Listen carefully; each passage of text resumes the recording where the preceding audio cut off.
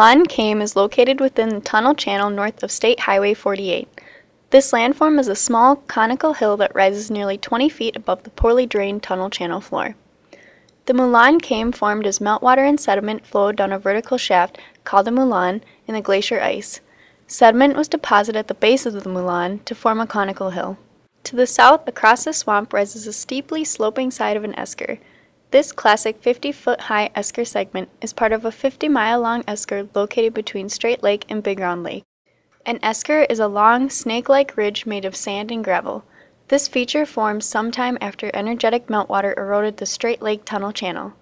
Later, a much smaller meltwater stream transported sediment beneath the glacier. As stream velocity decreased, sand and gravel were deposited in the conduit forming the esker. The swamp between the Moulin Kame and the esker marks the base of the tunnel channel.